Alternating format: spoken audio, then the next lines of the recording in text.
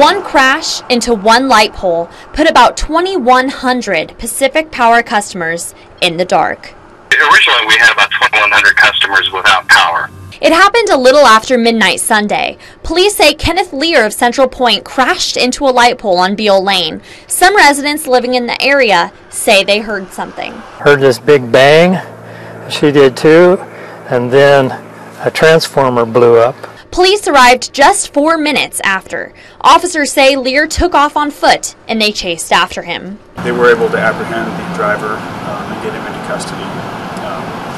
The vehicle, when it crashed, it caused damage to a city sign, several mailboxes, as well as a telephone pole that it broke off.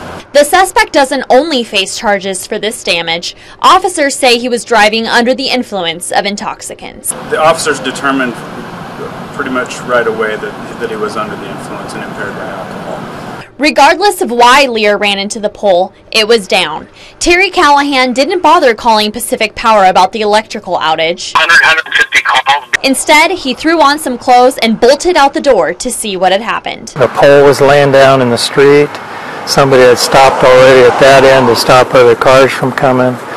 The car that hit it took out the mailboxes on that side of the road. Fortunately for Callahan and his neighbors, a new pole was already up by Saturday morning, and power was back. Got that in place, picked up a few more customers, and got it all restored by about 6:30.